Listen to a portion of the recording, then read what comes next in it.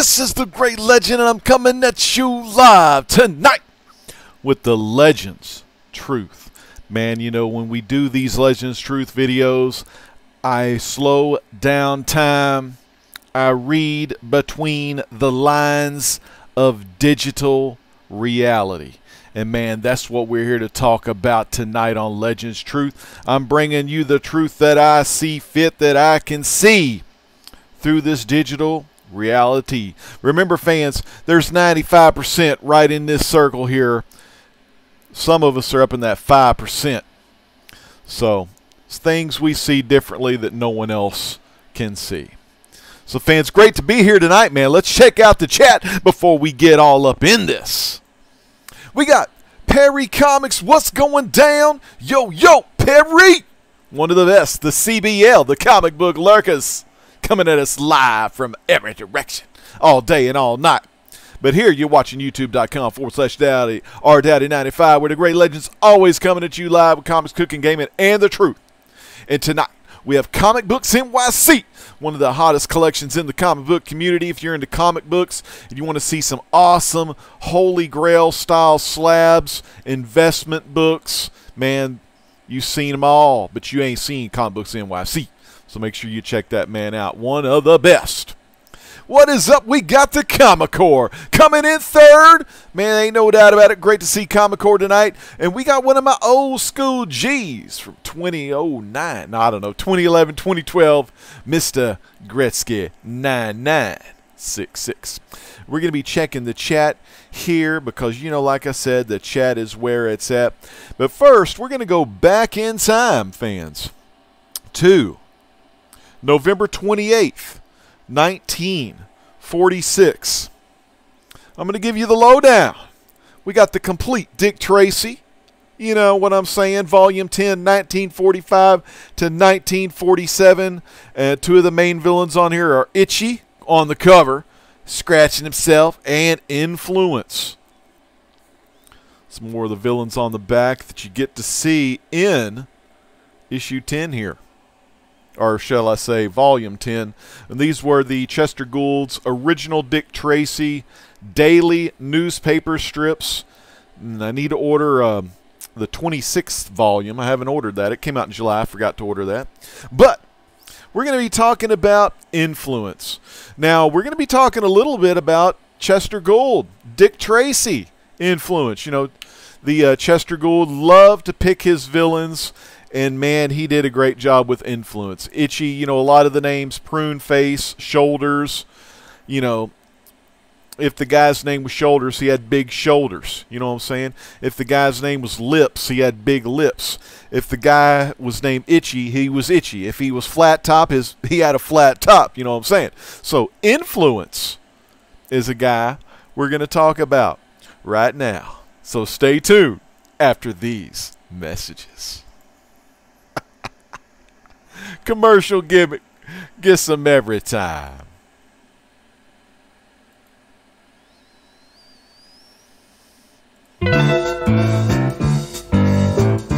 Gotta set the scene. It's that old school. There we go. That's what I'm talking about right there. So here we go. Influence was first seen shooting a man and throwing him in his car off a pier because he had failed to pay a debt. Who is Influence? Well, let me tell you. Influence was a casino owner and murderer who had developed special contact lenses that allowed him to easily hypnotize people. And his most notable features were his round eyes, prominent cheekbones, and big nostrils, and wavy dark hair. His encounter with Dick Tracy goes a little something like this as we go back in time to November 28, 1946. Yeah! Influence was first seen shooting a man and throwing him in his car off a pier because he had failed to pay a debt. He then stopped into the restaurant owned by Vitamin Flintheart and used his hypnotism on him for meager things. Influence later came back and had Vitamin take a ride with him in his car. That's never a good sign. If you ever seen The Godfather. Yeah. Vitamin recognized Influence as the owner of a casino where Vitamin had lost $20,000 and never paid. Since Vitamin was now penniless, Influence used his hypnotism to make Vitamin become his servant. He made Vitamin burn down his restaurant and end his friendships with the radio host, Christmas Early, and her ward theme song. Radio host. Christmas Early's her name. Or maybe it's his name. I don't know. I haven't read that story. And her ward theme song. You know, most time your ward is named Robin, but I guess not here. So anyways, Influence also made him smoke a piece of paper instead of a cigarette, drink lukewarm tea, which Vitamin detested, kept on his coat even though it was hot, sleep on the floor with his head on a brick instead of a pillow, and swallow seed peas instead of vitamins. Shit. Influence's plan was to keep Vitamin under his power until Vitamin's debt to him was paid off, and possibly after that.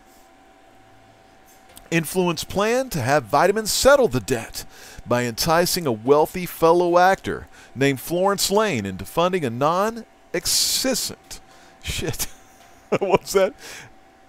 Existent. Oh, there we go. Existent theatrical production. This is live. Okay, this is live. I'm trying to make it professional. I'm just having fun here. This is the truth, baby. Florence, under Influence's command, paid him $5,000 increments, and Influence subjugated her to degrading deeds like he had with Vitamin. Influence made Florence serve as his cook and Vitamin his butler. Dick Tracy began investigating Vitamin's disappearance. Tracy eventually discovered that Influence had murdered the optician who had made Influence's lenses of colored cellophane. Now, Vitamin had no clean shirts, so Influence went to the dry cleaners to pick up his clothes. Pat Patton, who had been monitoring the cleaners, ambushed Influence, but was also put under his control and beaten, oh my God, beaten with brass knuckles. Influence left Pat an abandoned refrigerator in the city dump. Pat was nearly killed while trapped in the refrigerator, but he managed to reach Tracy on his two-way wrist rodeo and was rescued. Using a bloody piece of newspaper found on Pat's jacket with Florence's address on it, the police were able to track down Influence. Influence knocked Tracy unconscious and escaped with Vitamin and his henchmen by wearing Tracy's fedora and trench coat. Man, that classic fedora and trench coat. Who can't forget it? Influence attempted to dispose of Tracy's clothes by tossing them over a bridge, but they landed on a patch of ice and were found by a young girl named Misty Waters. I love that! Chester Gould named a young girl named Misty Waters because he throws the damn coat and the hat near some freaking Misty Waters, so Chester Gould used the name. I love it. Okay, sorry to be a fanboy. I'm a Chester Gould fanboy here. Okay.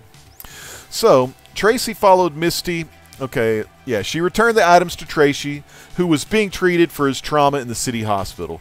Tracy followed Misty back to the ski resort, where she had found his clothes, believing that he would find Influence there.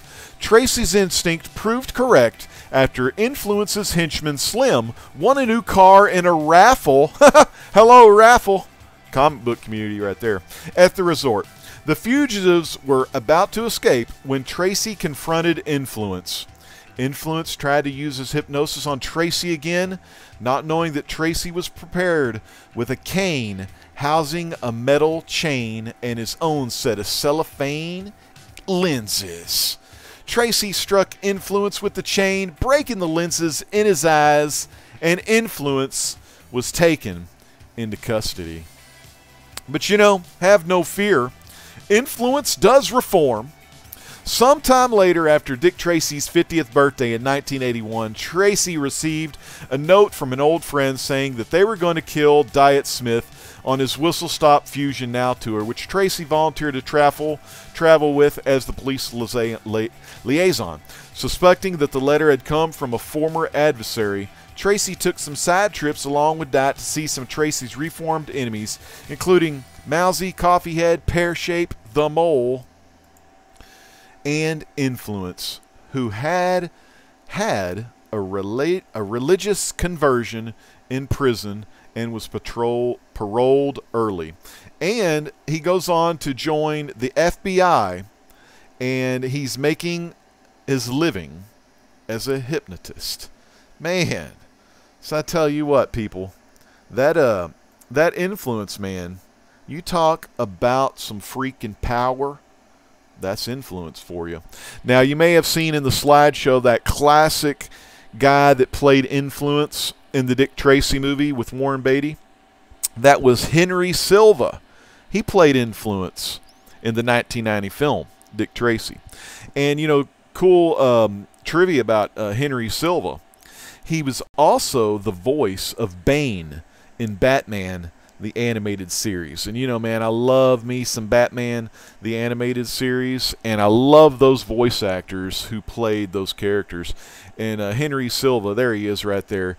He did a great job as Bane. So, great stuff. And that pretty much is the story of Influence from Chester Gould's eyes in the Dick Tracy Daily Comics, you know, that came out in the newspaper. Now, let me check the chat real quick, and we're going to go on to our next topic. Okay, so here we go. The chat's looking good in this neck of the woods, coming at us live. We got Mr. Gretzky 9966 still in the house. He's giving big props to Mumbles, who in the this is, you know, volume 10 like I showed you, but volume 11 starts the Mumbles stuff, so very cool right there. These are excellent, man. I'll show all that stuff in a future video, you know, some Dick Tracy goodness, if you will. We got the Downright Nerdy Podcast, man. I subbed this guy up. I don't know how long I've been subbed in Downright Nerdy Podcast. Man, you know I'm so busy. I hardly even make videos anymore. But, dude, I definitely been checking you out here a little bit. I haven't really commented. I've just been kind of floating around, doing some of them comic book lurkers. But, no, man, I love the triple camera setup. That's Jesus. I don't even know, like, what kind of hours you put in, like, you know, the after fun, you know, the after hours party of editing videos and getting it all ready. But it was cool to see you last night on Comic Core. It's supposed to be Comics Course, Story Core Comic Core, but it was just one of those off the rails nights. And man, if y'all haven't seen that, go back on the rewind, check out Comic Core. I don't have that link in the video description below, but you can get there from youtube.com/rdowdy95. Look over on the right side of the screen. Look at my channels, and you'll see some of my friends in there. We still got NYC up in here. He's doing really good. Mr. D, what's up, brother? It's great to see Mr. D. Area 51, some of the greatest looking Star Wars collectibles and statues and just big items, man. Man, it is great to see y'all here tonight live on the Great Legend Show. And, you know, what we're going to be talking about tonight is something that is kind of a continuation of another video that I did here on the Legends Truth about mind control on my Legends Truth channel, or my Legends Truth playlist. And it's the funny one with the Mad Hatter as the as the background wallpaper, or the thumbnail, if you will, is what they call it. But yeah, let me get you the name of that video, because it's an important video to go back on the rewind and watch, because I did this video a long time ago. And the next thing we're going to be talking about is a little bit of new school action, mind control. It was mind control through social media. But tonight's video is, are you under the influence of social media? Because there's mind control, there's influence. Some say these things could be two in the same. And we're going to kind of take a look tonight at influence and how it plays a part in social media, and how it could control your minds. So I had watched a documentary on Netflix recently, and it was called The Great Hack. Great freaking movie, great documentary. And I'm going to pretty much read you a little bit of the stuff from The Great Hack movie. This is by Reuters. Reuters.com. Reuters.com. I'm going to give you what they wrote about this movie, or about this documentary. It's on Netflix, so it's a documentary movie, whatever. So give you their point of view and kind of give you a broad summary of some of the stuff we're going to be talking about tonight. But more importantly, we're going to go into some stuff, my thoughts on that movie. We're also going to take a look at mystery boxes and how mystery boxes could also be used as a way to influence the minds. And that could be comic book mystery boxes, those old gimmick boxes like Bam Box, all that kind of stuff. Those Fright boxes, Fright Crate, whatever, sports boxes, any kind of little mystery box. Okay, we're going to be taking a look at those. And then we're going to be taking a look at YouTube channels and how big and small YouTube channels can use the power of suggestion, the power of mind control, the power of influence to control the minds of the viewer. So we've got a lot to talk about tonight. I'm going to go right on in to this. This is from Reuters here. What I'll do is I'll blow up the screen for you real quick so you can see my screen and all that good stuff. Let's see if this gimmick works. So this is from Reuters.com. Data is the new oil, so watch out for mass mining. Netflix film. So, kind of a weird random Reuters title by Adela Suleiman. So this is London, the Thomas Reuters Foundation. Not no Thomas Wayne, Thomas Reuters. Big business and politics are mass mining everyday data from Facebook likes to online subscriptions for profit and power, according to a Netflix documentary released on Wednesday. The Great Hack says personal data has surpassed oil as the world's most valuable asset and warns viewers that companies and governments are hacking into way more than computers. There are people out there who are trying to figure out how you think. If you don't understand how you think, they will think for you, said directors Karim Amar and Yahan Noyam. It's not just our computers that have been hacked. It's our minds, they said in a statement.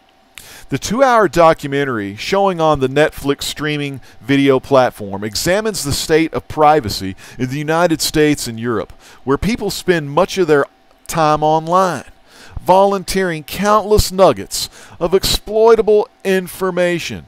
It centers on the Cambridge Analytica affair, which saw an international consultancy target undecided voters in the Brexit referendum and the 2016 U.S. election, partly using Facebook data. Facebook Inc. agreed on Wednesday to pay $100 million fine to settle charges by the U.S. Securities and Exchange Commission that it misled investors about the misuse of its users' data related to Cambridge Analytica. Facebook did not admit or deny wrongdoing in agreeing to settle. Social media companies harvest millions of people's personal data and sell it to the highest bidder.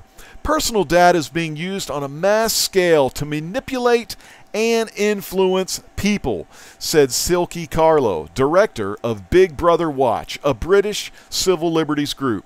Data-driven manipulation of populations is not only the reserve of shady startups, disturbingly, it is becoming the modus operandi in modern politics. Directors Amir and Noham first came to prominence for their Academy Award-nominated film The Square, which looked at social media as a catalyst for the 2011 Egyptian uprisings.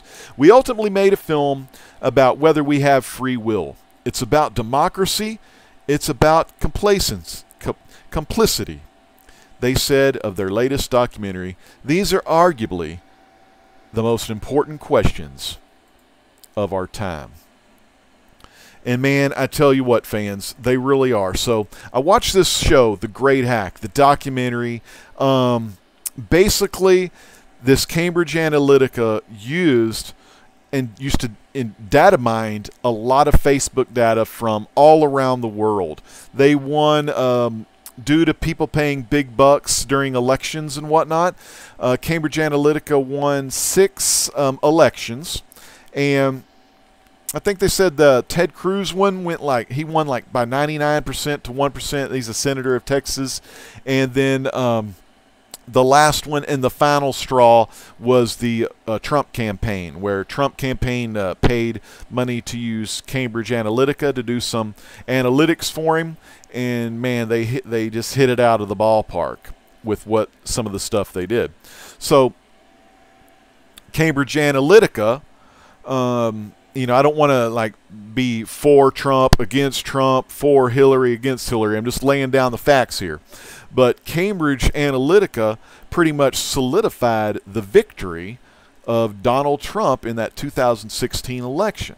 And what they did, the Cambridge Analytica went to people's Facebook profiles that were public. Okay, that's the first fuck up there. Sorry, I'm using bad language, but that's just fucking stupid. Are you fucking kidding me? You have your shit set to fucking public. God damn. Get a fucking clue there. Jesus. Jesus help the sad sacks of shit that fucking didn't put their shit on private. Fucking ridiculous. Sorry. Jesus, forgive me. They're fucking idiots. Okay. So, they didn't have their shit on private to begin with. So, of course, Cambridge Analytica is going to hit them up first. You know what I'm saying? They're the ones that are going to get screwed first. Now, what they're looking for here is those people that have the public profiles on Facebook. They got them public profiles, and they put all their shit on it.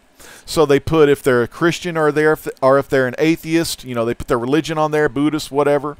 They put if they're male, female, if they're single, married. They'll even put their phone numbers. Those are those ones, the ones in that big ass thing, the 95%, you know, the mouse that are running around the hamster wheel just trying to run and get their cheese. That's those people. You know, we're over here. We're the smart ones. Okay. Shit. Facebook, man. Shit. All right. I have so many problems with that stupid company. Not problems, but I mean, like, AI took over about a year or two ago, and the guys had to do one of those Windows restores to get their shit back together because the AI actually locked the programmers out. That's a big story in one of my past truth videos. Y'all need to check that out. But let's get back on track here. So, all the public profiles, but what they didn't go for the Republican people that were Republican. They didn't go for people that were Democrat. They didn't go for the right. They didn't go for the left. What they went with were the undecided. And so what they did, since Trump was the one that paid that big ass money, they started doing something called targeted ads. Now, in the truth community, we call, you know, the big brother and, you know, these, you know, those kind of people. They will have TIs, and they'll target individuals that are, you know, pissing them off or, you know, divulging too much information that the big brother and all the heathens don't want you to know. So, what Cambridge Analytica did, they're kind of using that targeting system program. You know, it's just like marketing, you know, or, you know, for businesses and things like that, but a little more dirty because they're taking people's information. Now, yes, those idiots put their stuff on public. Okay, so, you know, but still, it's really not, it's not ethically right. You know what I mean? It's kind of screwed up. Especially if you're going to do that. Okay, so we'll get to the next step. So anyways, so on the Facebook profiles of the people that were undecided, Cambridge Analytica put the ads up and got, and, you know, Trump paid for the ads and everything, but Cambridge Analytica put them up only on those targeted individuals, the ones that were undecided, right down the middle. So you had the crooked Hillary ads. In the Great Hack movie, it's really awesome. It actually shows the like, I don't want to be ageist, but it has an older guy, and he was the one that created it. And they actually went in with hidden cameras and interviewed the main guy from Cambridge Analytica. I don't remember his name, but the main guy that was, you know, on the court in the UK area.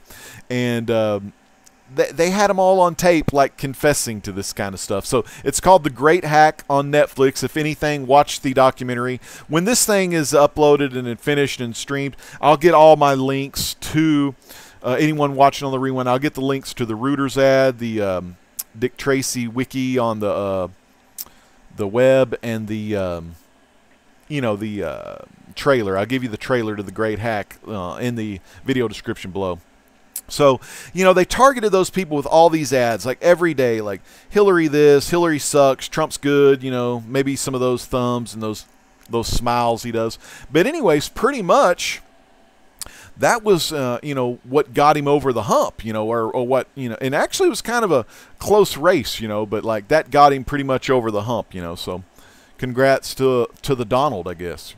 So the great hack, that's pretty much, and then it talks about not just how, you know, the election was controlled, but other things, that other ways that the world is taking this data and they're using it against us, or using it to manipulate us, or on social media using it to be a division, like pretty much like a it could be looked upon as a social media civil war, like a civil war in social media, you know, where you get on and, you know, some of your friends have different political views or what, things of that nature. But what's happening is they're letting their stuff known. So even if you have your stuff on private, Facebook still opens up all the data. So if you put status updates, if you put a lot of status updates, like I know a person that does, I'm not going to say any names, but he puts a lot of status updates about alt-right stuff, pro-Trump, Republican type stuff. So when he puts all that stuff in his feed, he probably doesn't know this, but Facebook has some tracking algorithms. It's really tracking the stuff he's posting and what he's getting into. And what they can do with that information, if that information fell into the wrong hands, they could actually write up a psychological profile of all that stuff that that particular guy posts on Facebook. I mean, dude, that's insane, but it's true. You know, they can definitely do that. I mean, it's amazing technology, but it's technology that's being kind of used in a bad light there, you know, stealing people's stuff, you know, writing up stuff for them. But what they've been doing is they want to make money. So the best way to make money is to have the rats in the wheel buy the product that they see on the computer or TV or whatever. But mainly it's the computer. Now once 5G hits and the 5G network is on all of these, they'll be able to target your individual phone. That's why they want this 5G to come out, because they'll be able to target you easier because you're going to be connected 24/7 to a much bigger network. So that's going to be pretty insane when that happens. I'm thinking that could be like Beast System version 666, you know what I'm talking about? So make sure you're down with that. Make sure you get down with Jesus if you don't want to have no beast system running your life. All right, so this was a great documentary, and like they said in this thing, one of the big deals was that data mining and, you know, doing that kind of stuff took over the value of oil. So it's like the hottest commodity in the world right now. So pretty insane stuff from this Netflix documentary known as The Great Hack. Now, we talked about the great hack. We talked about Dick Tracy. Let's check the chat, and we're going to keep going, and we're going to keep seeing where it's at tonight on The Legends Truth, coming at you live from youtube.com/rdowdy95, your home for comics, cooking, gaming, and the truth. And I want to thank the 8 folks here with us live right now for watching The Legend this late at night.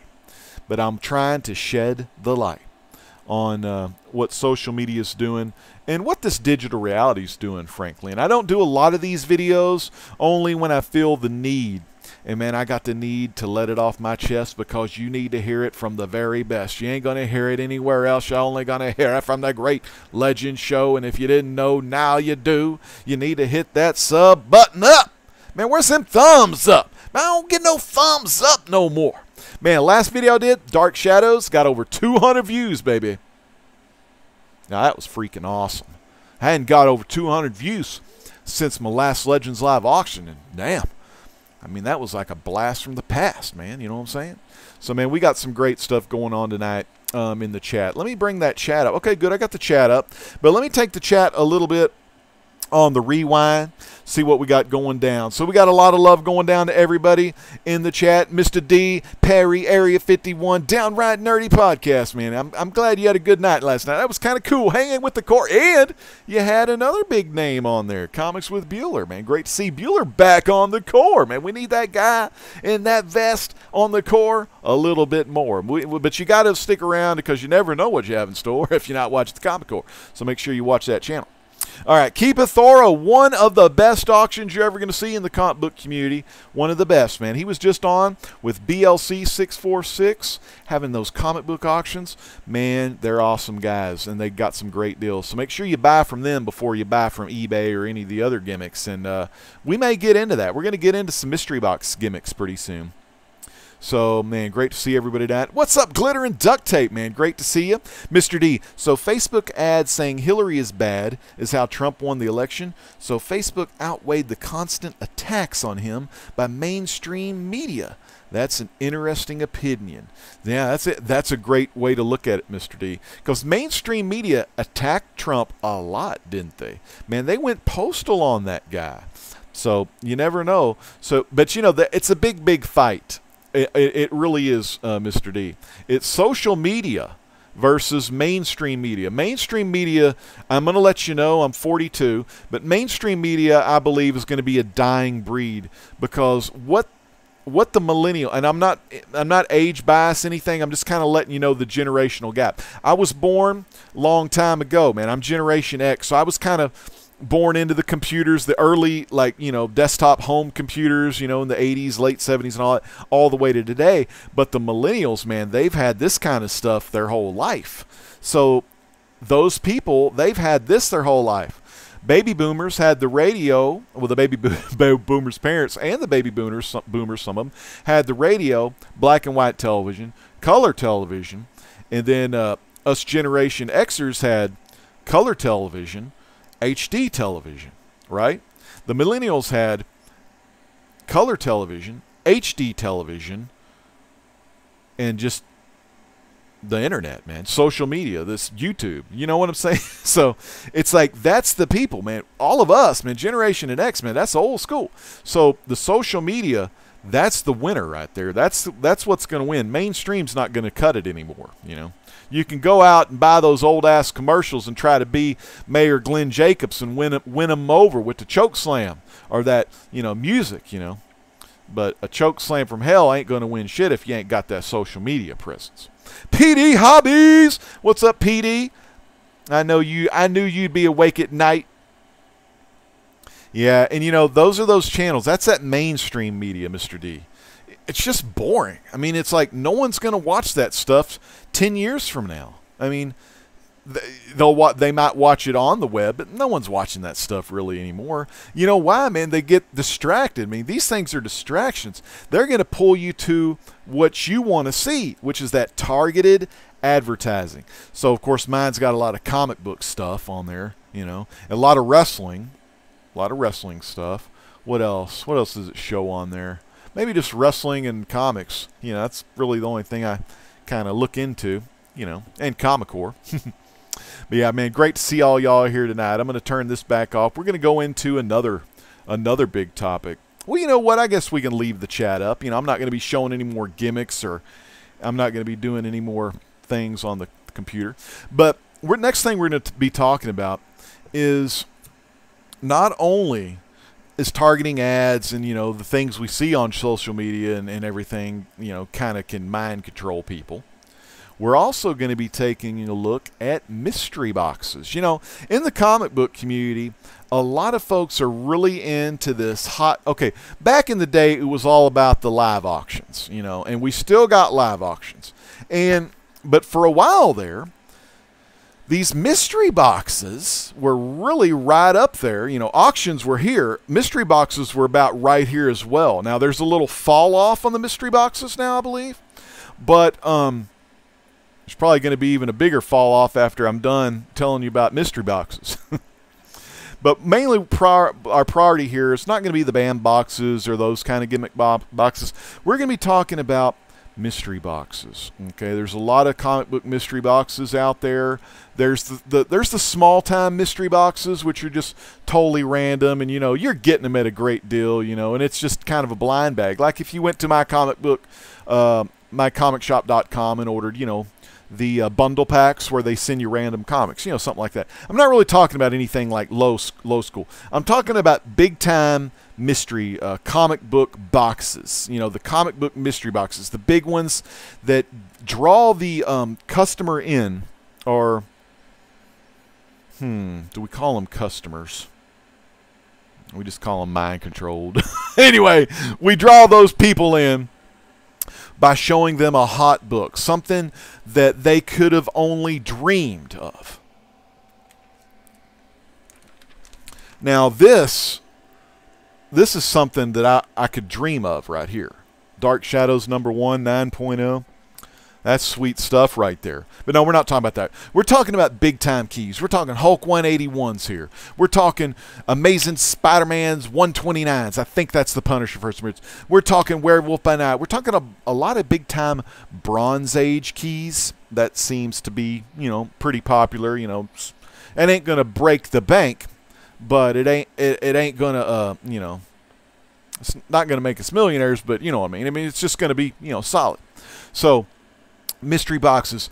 So you're a first-time person, and I'll just give an example. Totally using myself here, fictional, because I haven't ever bought a mystery box.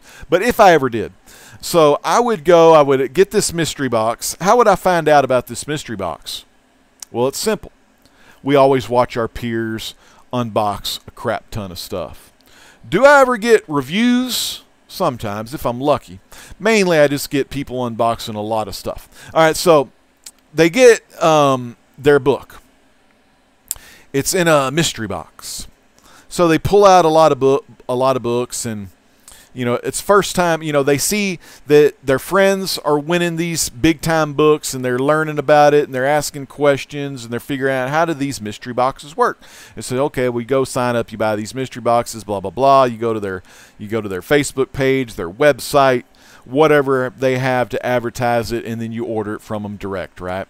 So you're a user, you're a brand new user. So I'm doing this. I'm paying whatever money I pay to get the mystery box.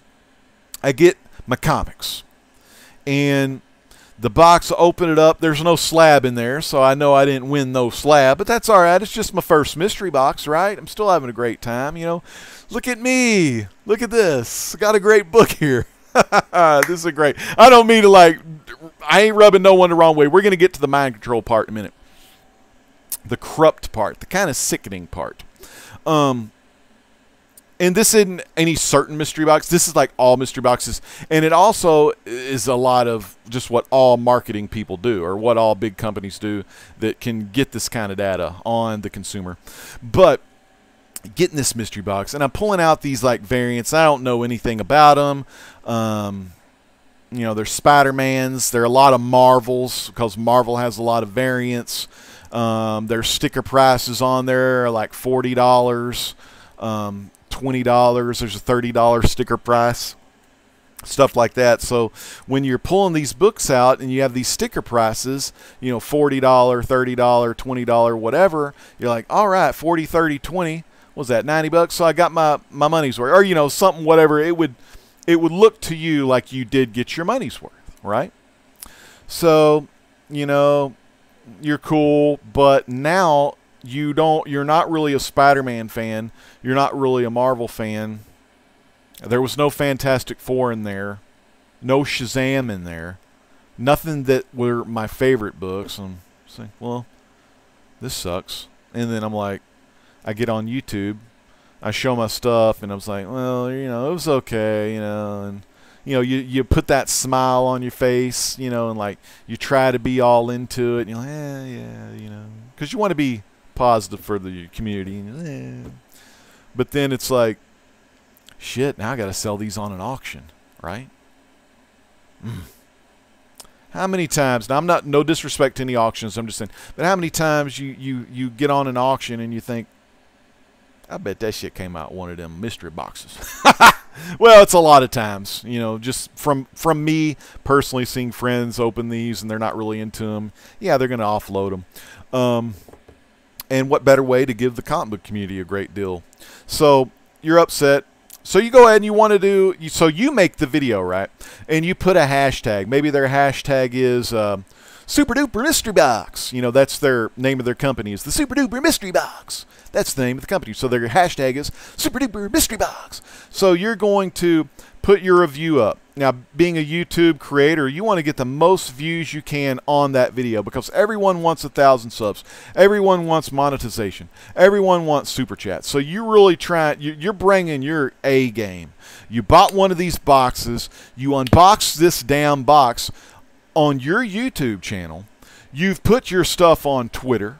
You've put your stuff on Facebook. You said, I bought this mystery box from these people. Come check out my video and see the results. Did I get the big book or did I get some other stuff? So basically what you just did there, you advertised for that company and influenced. You don't think you did, but remember originally when we got into buying the boxes, we first watched other people buy the boxes. We then subconsciously, you may not think so, but subconsciously, we were influenced by what? Social media. So then it's like a chain. It just keeps on going. It's like, it's insane. It just keeps on going. So but when you make your video and you're, you know, putting it everywhere so all these people can see, and plus you tag the Super Duper Mystery Box people, and you're giving them free advertising from Facebook, Twitter, Instagram, if you do the IG, YouTube, and, you know, your free advertising, right? So that's one thing, free advertising. You're giving it to them, and you're also influencing others to buy the same shitty-ass variants that you didn't want. Now, now, like I said, I've never done mystery boxes, but of course, there will be the people that get the slabs, and we'll get to that here in a sec. So, our next step is Super Duper Mystery Box. What do? Well, if they're a startup, you know, they don't have, you know, Cambridge Analytica, but what they do have is they got a brain. So what they're going to do, and they got marketing techniques and everything like that if they've read into this because they want to sell as most products as they can. So what they're doing, they're watching the video you just uploaded. The video I just uploaded on all and shared it on all of that stuff. They're watching that video. They're looking at my IG post. They're looking at my Twitter. They're looking at my Facebook page. And what are they looking for? Sure, they want to see what you thought about the box. Are they going to say check mark, he loves the box? Or are they going to put X, doesn't love the box? If they put check mark, they don't give a shit. They're going to move on. If you put X, you didn't like the box, they're going to start targeting the individual that created the content, that created the review. They're going to go on the rewind, watch some of your old videos, and look at some of your old unboxings, and they're going to try to get a feel of what kind of comic that the Super Duper Mystery Box can next sell to you when they sell you box number 2. So you want to go back because you still see your friends doing it. It's the in thing. It's about the same as auctions. You know, they're about the same at the moment. It's cool. We want to emulate what we see, and when our friends do something, we want to emulate it too because we want to be a part of the crowd. You know, we want to be a part of that, the 95% of the mice running in the wheel, because the veil still hadn't been lifted from your eyes.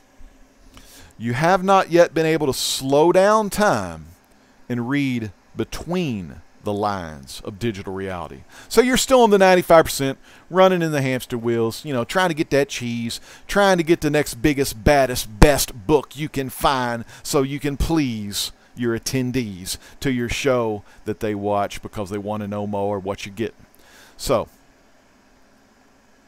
they're looking at all those books.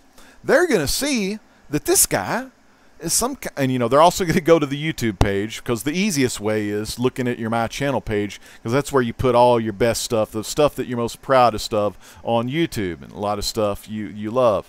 So they're going to see Fantastic Four complete collection on this guy, you know. So then they're going to say, damn, okay, he likes Fantastic Four.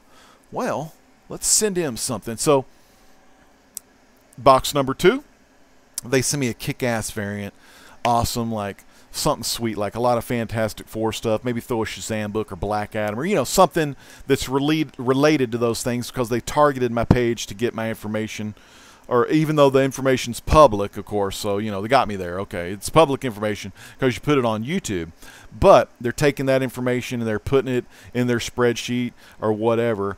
And another thing they're doing is they're matching this Robert Dowdy guy. They're putting him with the great legend at rdowdy95 on Twitter, twitch.tv, whatever, the Great Legend Show Facebook page, rdowdy95 on YouTube. So they're putting 2 and 2 together. Okay, R. Dowdy is Great Legend Show.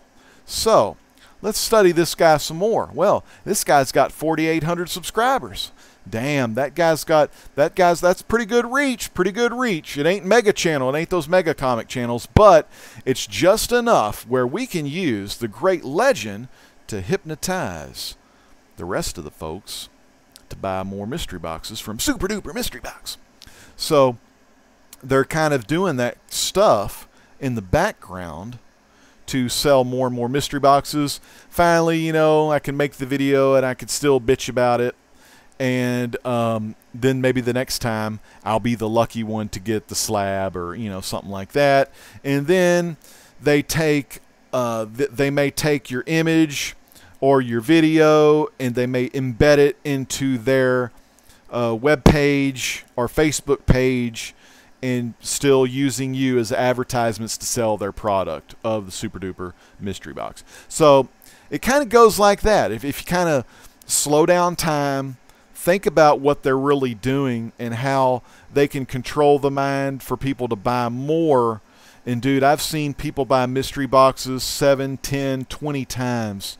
And it starts turning into not just influence through social media, but it becomes a part of an addiction or something larger that you never intended that to happen, but it happens. So be aware of, like, companies that do that, you know. And mystery boxes is just an example, but it can happen with any product, anytime, and it's going to happen a lot more. Like I said, 10 years from now, 20 years from now, it's all going to be on social media, or you'll have the chip in your hand or forehead or whatever gimmick they're using to get your information and targeting that certain individual. Long ago, and in movies, you would see, like, everyone wear, like, say, the Google glasses, and you've probably heard this before at one of those TED Talks or whatever. But the Google glasses, you put them on.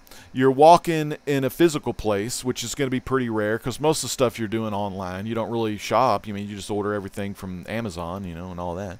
But if you go to a physical place and you have your glasses and you look in a window or you look in a sign, I want you to picture They Live, classic Roddy Piper movie. When he puts the glasses on, he sees the propaganda that only the aliens can see. But it's going to be not aliens, but it's going to be the AI that's going to be looking at your glasses, and then they're going to be showing you your cookies, your website cookies, your targeted ads on the glass of the window, you know, or on the sign. So if we take a look at old things, say like They Live, I mean, that movie starring Roddy Piper, John Carpenter directed, you can take that film and you can put a little polish on it, shine that shit up real good, and it's just as good in 2019 with what the social media companies, the big time companies like Facebook and them, and Google and Facebook and Amazon and all of them, what they're doing to target individuals to make them buy stuff, to target individuals to control some decisions they make, whether it be voting. There's the classic one. Look this up. I mean, it's a shit move, but there was a hacker or a bad guy, I don't know, hacker or whatever. You'd have to look this story up. But when the Black Lives Matter movement came out, and that was a really emotional moment for a lot of people because it tugged at their emotions. African Americans were getting, you know, screwed over, beat up, shot at, killed, all kinds of messed up, right? So Folks formed the Black Lives Matter movement as a way to let, you know, the world know that Black lives do matter. We're tired of this oppression, right? And it was a great cause, and, you know, hope everyone learned everything from it. But remember, public Facebook profiles. Now, of course, granted, they do have facial recognition. So if your complexion of your skin is dark skin, you know, or, you know, you're probably going to be one of the ones targeted, so they can get you on facial recognition. They can get you on ethnicity. If you put your ethnicity down as African American, that's one they're really going to hit hard. So if your stuff's public and it says African American on you, those targeted ads started popping up on African Americans' Facebook page. And it was hashtag Black Lives Matter. And a guy in Australia, he had an ad up for Black Lives Matter. So a lot of folks were clicking on that ad that was targeted for them. And they were donating money to a cause they thought was worthy, a cause that tugged at their heart, a cause that they've seen history of the civil rights movement. They've lived it, and they are tired of it. And, you know, shit, it is 2019. What the F, right? I mean, what the fuck's going on? So, but there's still oppression, and there's still hate and stuff like that. And so what happens is this everyone pays in and donates money, but they donate all this money to this guy in Australia. Some freaking white dude in Australia pocketed all of that money from him because he was able to target the individual, and he was able to access their personal data through Facebook. He probably paid a lot of big money, advertising money, and set it all up to where he only advertised to African American profiles.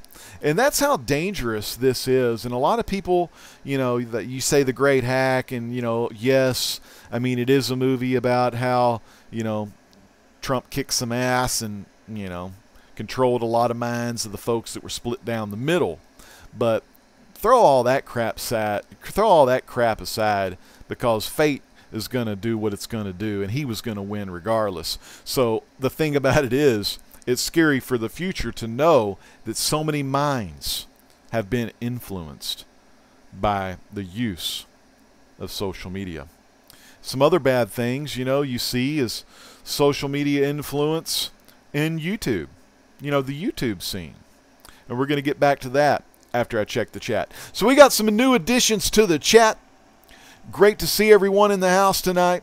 I hope, you know, this isn't too, you know, I know it's controversial, but I don't want it to, you know, scare you away or any of that kind of stuff. These videos are just to inform you, to know, so you know what to look for, you know, so you can slow down time, read between the lines, and look at what this digital reality is doing to others around you. And if you can do that, if you can look on Facebook, look at your friend's Facebook, or not your friends, but just look at your own feed, you're going to see people posting stuff. One classic was, what's your 10 most favorite bands? You know, and then everyone would put all their bands. And one would be like, the real good one was just a personality profile, you know, and that's what they also use, Cambridge Analytica uses, but other companies and ad companies do personality profiles as well. And comic book people, hear me out. What superhero are you? What supervillain are you? Answer these questions and take this personality profile. And then we'll put your face and name next to your superhero, so you can show all your friends what superhero you are. So basically, they're taking data that you give them, and then they can target you with, you know, an analytical personality profile thing. They can target you with ads or whatever bullshit is the main thing. And then you're also posting it again, so then all your friends looks, oh, that dude, yeah, Rob, man, great legend, he's Mr. Fantastic, wow, cool, he can stretch, yeah, and he just fucking gave all the information to him, yeah. So you got to really watch out. I mean, I had a friend, and it was a birthday gimmick one, you know, where like, put in your birthday, and then I don't know what it was. Put your birthday in, and we'll make your spirit animal. Whatever. I don't know. It was some gimmick like that. I thought it was the most stupidest crap ever. But anyway, I know. But it really, that kind of stuff sucks people in. You know, remember the 95%, they don't really know. They're just doing what they're supposed to do. They're living in that matrix, you know. They didn't take the pill like Keanu. Keanu took the pill. Keanu Reeves took that pill. And he got the F out of Dodge, man. We got Biggie Shaq in the house, baby. It's great to see Biggie Shaq. PD Hobbies, amen. And me, you know, PD, we've talked, you know, about this kind of stuff, and just like, damn, it does get pretty boring. Honestly, I no longer watch people unboxing these boxes, or even those AOKs, because I just feel jealous, and that's not good. Well, I don't really feel jealous, but I do have a great video on Legends Truth about jealousy in the YouTube community. I don't know. It's jealousy in the online or something like that. Really cool, though. Check Legends Truth playlist for that. But yeah, some people do feel jealous, you know, of those books. Now, if you have the money, you're going to be, you know, matching up, you know, you know, if you're jealous of someone, you may pay a lot of money to get like books just as good as that person, you know, because that may raise your YouTube stock, your social media stock. It may add more likes. It may add more little hearts on Instagram. And we see this kind of ridiculed and laughed at, but really for the future, that millennial generation and the one, you know, whatever the other one is, Generation Z maybe, I don't know. But those folks, they're going to live or die by, you know, what's on their phone here, you know? They're going to be living or dying by likes, dislikes, hearts, comments. That dopamine, man, it's a big time deal. You know, when you get the likes, when you get the little dings, when you get those notifications on your phone, it's like you get that hit of dopamine. Oh, damn, this guy likes my stuff. Oh my goodness, this girl likes my videos. Awesome. So you get that ding, and a lot of times they're pulling the phone out. A lot of times. And you know what a lot of times does? It gives them that more screen time. I love this thing on the iPhone. I've set mine to. It's the little moon. It's called Do Not Disturb, and none of the crap comes up. You don't get beeped or nothing, you know. Of course, you can't hear phone calls or anything, but, I mean, you know, pretty nice to not be bothered, you know. But if you can't be bothered, will that lower that stock? If you're not getting back to your fans quick enough, will the fans go somewhere else? So a lot of times I feel this more with the younger generations. I feel like they really want to raise that stock up, or maybe not even the young generations, maybe just people that are new to YouTube or new to social media or to the online scene. They want to raise that stock all the way up. And man, I've had 10 years worth of YouTube and a lot of years in the other social media, and man, it's a nightmare. I'm not gonna lie. You know, I used to be at the peak. I used to get about, you know, I used to make some pretty good money. You know, I had some great video game videos back in the day. You know, a little $250, a little $300 a month. I mean, it was paying for my Skylanders and my comics. Man, it was some good times back in the day. You know, I worked my ass off, and I got my subs. You know, legit. You know, I didn't pay for subs, but that's a different video. But, you know, working legit, and mainly got over on video games and cooking, right? It wasn't until I got to the comic books where my stuff started kind of dwindling, but I didn't really care because I was showing what I liked and I was loving what I was showing. You know what I mean? It's like Hippie always says, and Cat Wren has adopted as her own: collect what you like, love what you collect, watch what you like, love what you watch. It can go with anything. You know what I mean? So once you kind of figure that out, you know, it's just you're having fun and you're not really worrying about anything else or any other channels. But if you're a channel that's growing to that 1,000, if you're one of those channels, yeah, you know, it's just like PD Hobbies say. You know, you look on a channel, not only are you looking at these kick-ass comics these people are getting, but you're also looking at their subscriber count. You're looking at the likes, the dislikes. You're kind of, scoping them out, and seeing if are the fans giving the thumb up, or the fans giving the thumb down. You know what I mean? And so a lot of times new YouTubers will come in to and this goes for any YouTube community. I'm just using the comic book community starting out because it's the latest community I've been a part of. But sometimes new YouTubers will come in with those big aspirations of, making a ton of money, being a YouTube celebrity, being a YouTube influencer, which is just Now, I've even shared a couple of links to some Amazon, for folks to, if I do a hard drive review, I'm going to put an Amazon link for people to go buy that hard drive. And yeah, I've gotten kickbacks before, but it's, work I'm putting in. I mean, the hard drives are just kick-ass to begin with. But say new YouTubers come in, they want to go to the hottest channels, the biggest channels, the ones that seem to have the biggest crowds, the biggest D size, whatever you want to call it. And they'll kind of attach or like leech on, like algae to a plant or something. I don't know, whatever they do down under the sea. But they'll kind of do that, and they'll kind of grow, slow growth, but along with the other growth. But a lot of times, maybe the big channel will start doing their influencing on the smaller channels. And then it kind of, with the smaller channels, what that does, since they're getting influenced by the big channels, big channels may send out AOKs. I don't know. It could be any kind of little gimmick. But they'll send those to small channels, so then the small channel will start to advertise for the big channel. And the big channel will just keep getting bigger and bigger and bigger and bigger. And then the small channels, they just keep feeding in. And what am I doing? Are the small channels going up very much? Not really. They're just kind of feeding in. They're staying at that balance, but they're not getting it like the big ones, so you also want to watch out for that. Once you get over the 1,000 subs and you start getting subs like crazy, the big time YouTubers need to look out for other YouTubers that come along. But that's the thing.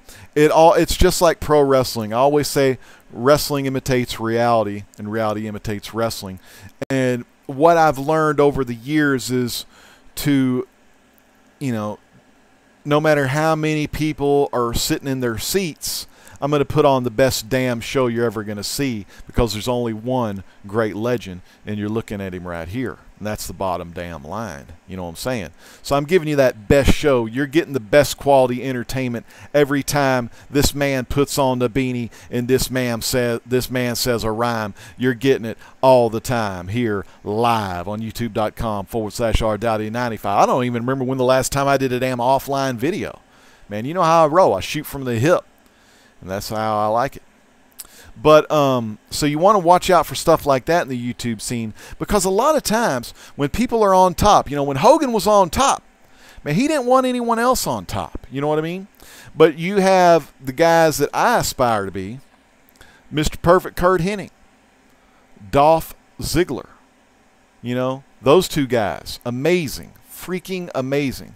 Roddy Piper, of course. Who doesn't want to have commentary like Roddy Piper? That's one of the best right there.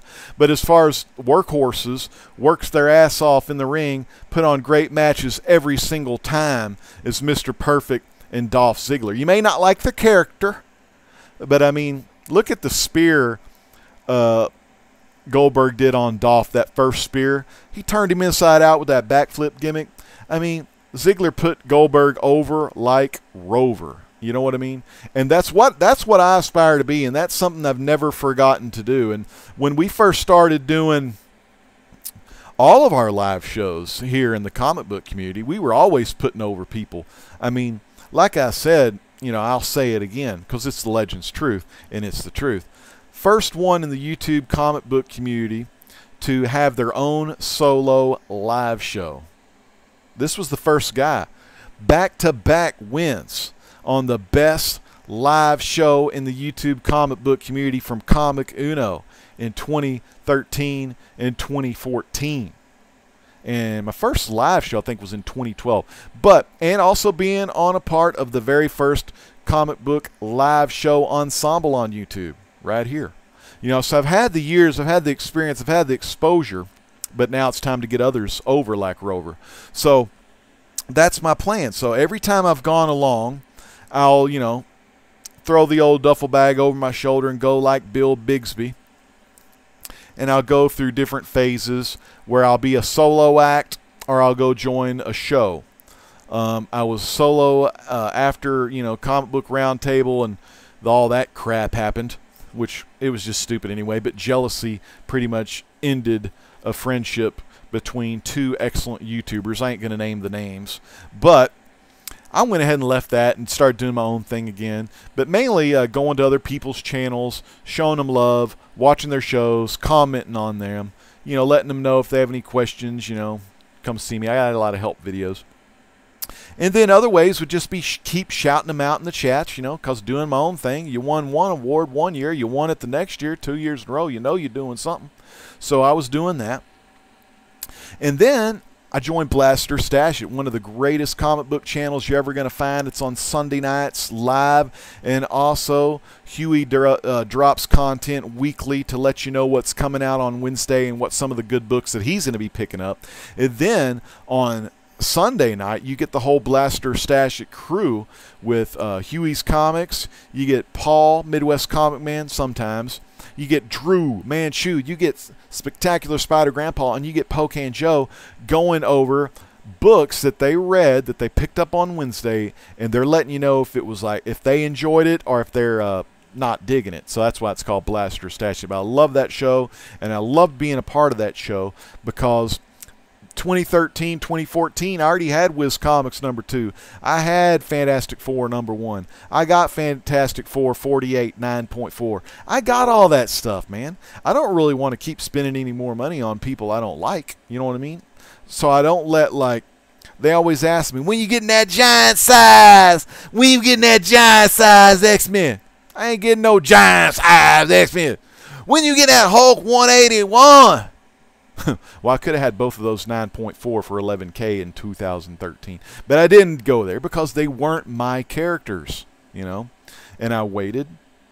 And Wiz Comics #2 came along. Thank you, Masked Marvel. Masked Marvel let me know I got my Wiz Comics #2. My, to me, that was Action Comics #1.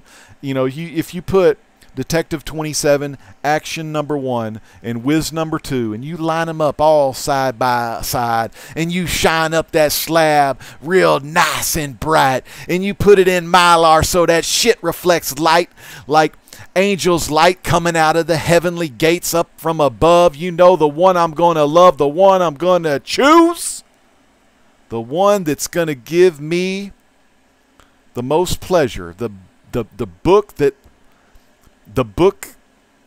that will please.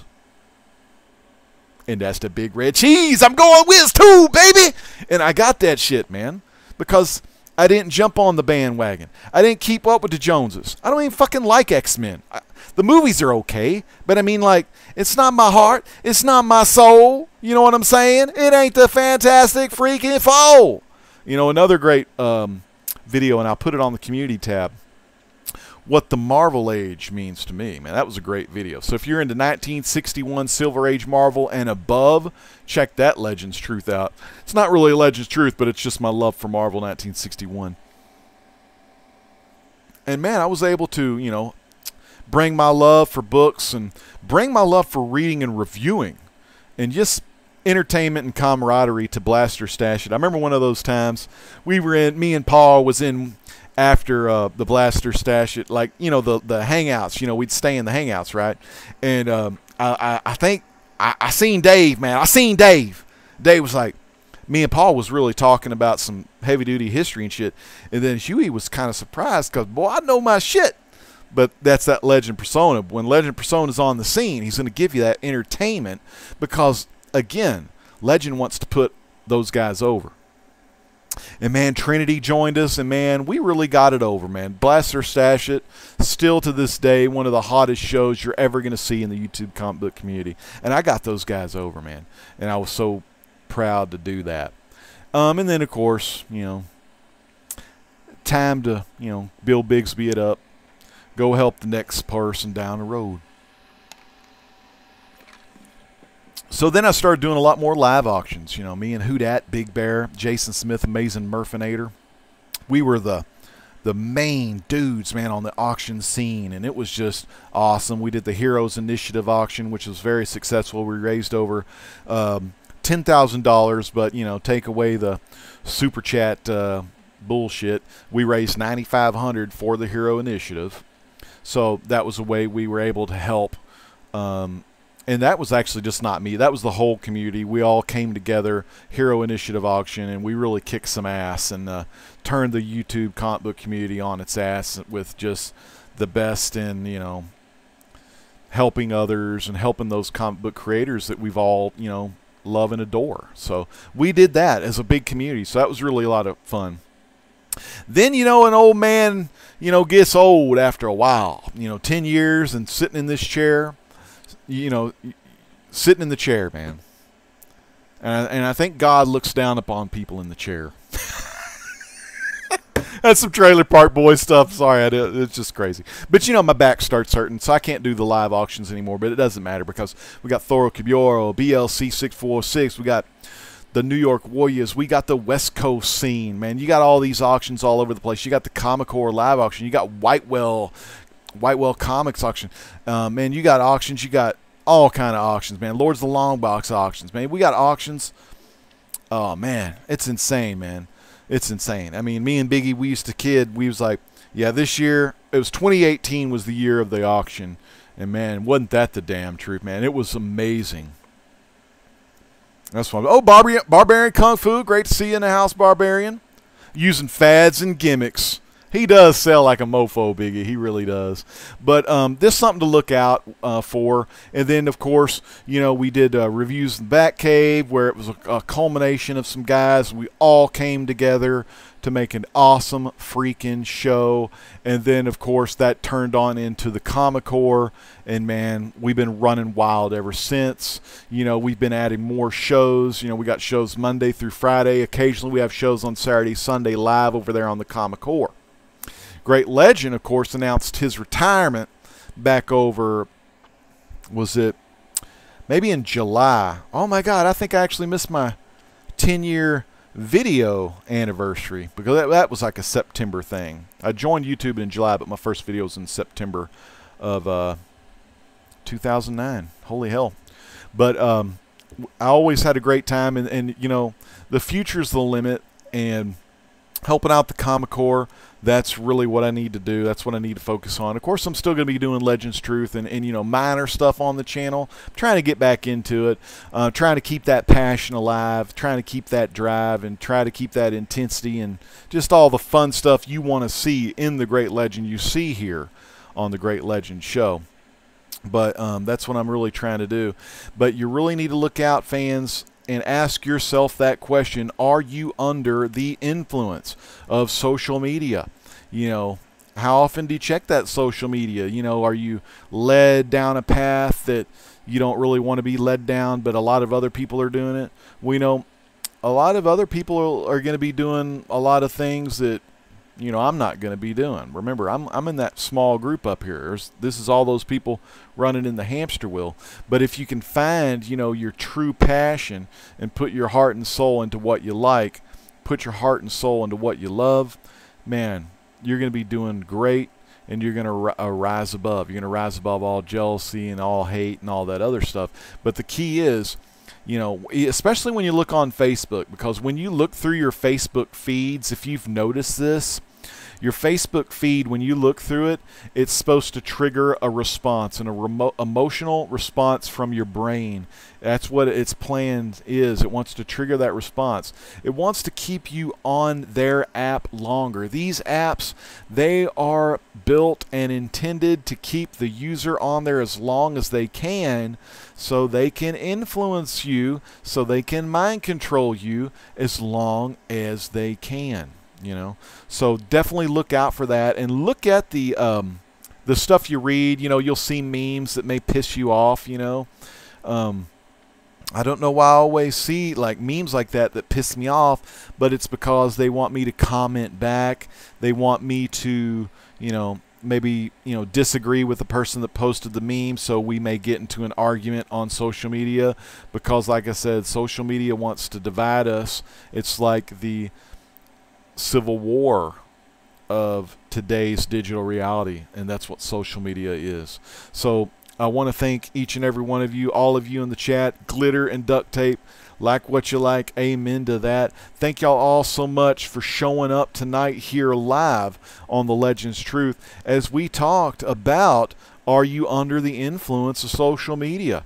And I think a lot of us, me included, you know, not since November 2016 because the veil was lifted, and if you want that video, you know, check in the Legends Truth archives. You'll find that video to when the veil was lifted before my eyes, and damn surprise, it's a lot better looking on this side of the bubble and this side of the veil. So remember that, man. Try to lift that veil, try to wake up from the digital reality, try to get as much analog as you can, because it's running out, people. You know, we're running out of time, you know, as far as that stuff goes. So you want to definitely make sure about, you know, where you want to be in life and all that kind of stuff. But fans, this has been a great freaking live show. I hope if you're watching this on the rewind, check out Comic Core Monday through Friday. Monday we got Story Comic Core. Tuesday night tonight we had the Golden Guys, and tonight we had the special inclusion. You're going to get this, I think, just once a month, but you get that special bonus show attached on the end called Stranger Things with JD Comics and TJ the Slab Dragon Watson. Excellent show. Wednesday night, new comic book day. It's unlimited potential on Comic Core Unlimited. Man, great show where the guys go over all of their books that they read that day, and they want to tell you all about it. They want to be the first one in the Comic Core to bring you that news and bring you what they read. Thursday, it's an entertainment show. Everything except comics.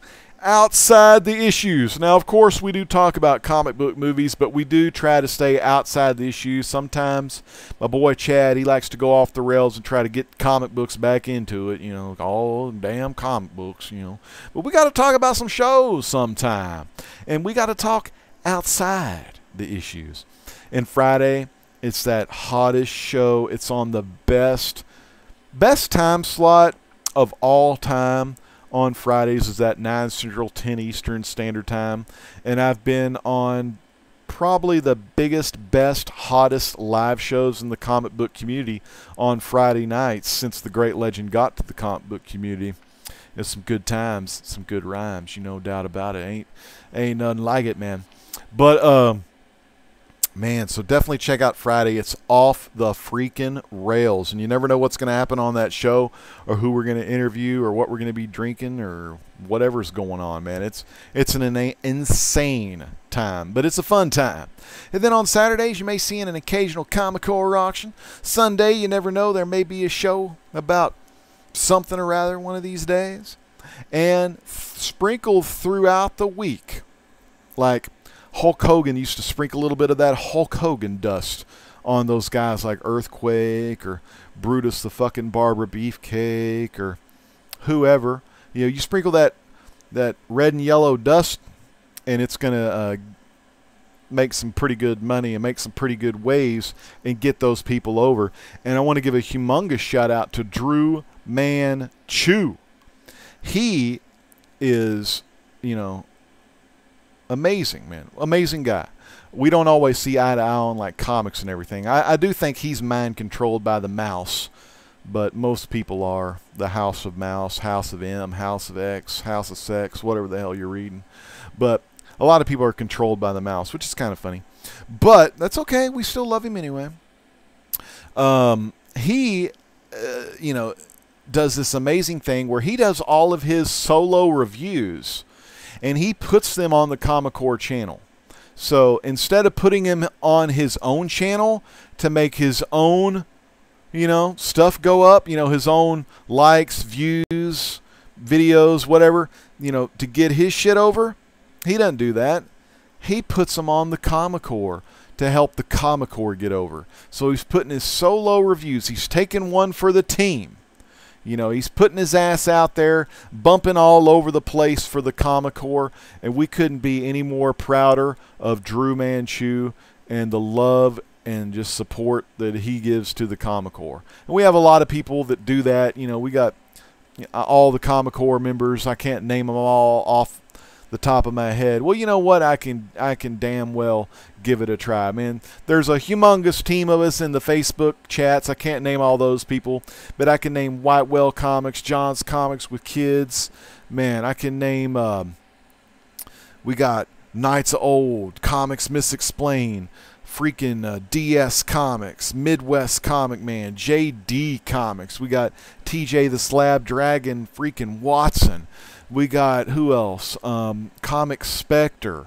There's someone else on Unlimited. Maybe it's JD, John, and Whitewell, I think. Yeah, they're Unlimited. But multiple guests, you know. We got Thursday. We got Cat Wren. We got Drew Manchu. We got Mark BKR, who's Cat Wren's significant other, who just eats all kind of food like no other. We got Chad, Comic Core Chad. He's kind of like our... what did he call it? Our dude behind the scenes, you know, sitting in that gorilla position, you know what I mean? So he's doing all that crap through StreamYard. And then we got the show on Friday, Off the Freaking Rails, you know, which is more Carson, Cat Wren, Drew Manchu, myself, Midwest Comic Man, and Chad. So just a great time had by all. Oh, Comic Head 84. Yeah. And then, you know, just a multitude. We've had special guests. We've had Biggie Shack on. We've had just all these folks on before. I mean, and if you ever want to be a guest star, we had Downright Nerdy Podcast on. We've had Thoro Kuboro on, I believe. I mean, just so many people. Comic Books NYC, Perry, tons of people out there. So if y'all want to be on that Comic Core, let us know. We'll get y'all on there. Barbarian Kung Fu, if you ever want to get on there, that's why we got to roll. We got to get you on there, get you to talk some comics and stuff. I ain't seen you lately out on the scene of YouTube land. Glitter and Duct Tape, he says, I enjoy Comic Core on Fridays. Oh, man, yeah, boy.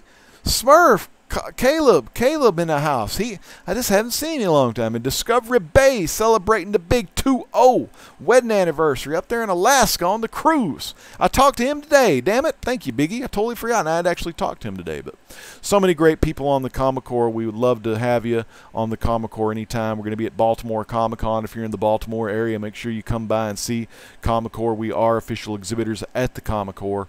So make sure y'all come by and see us and get on camera with us. Have some fun, man. It's going to be a kick-ass time on the Comic Core, man. And the Great Legend may even give you some rhymes. You never know until you make it to that show. But anyways, fans, thanks again. Everyone in the chat, y'all know where it's at. You're here live. YouTube.com/R95, where the Great Legend's always coming at you live. Comics, cooking, gaming, and the truth. Are you under the influence of social media? I'm not. I'm under the influence of Jesus Christ and Jesus Christ only, baby. And that's the bottom line. This is the Great Legend saying peace out. God bless.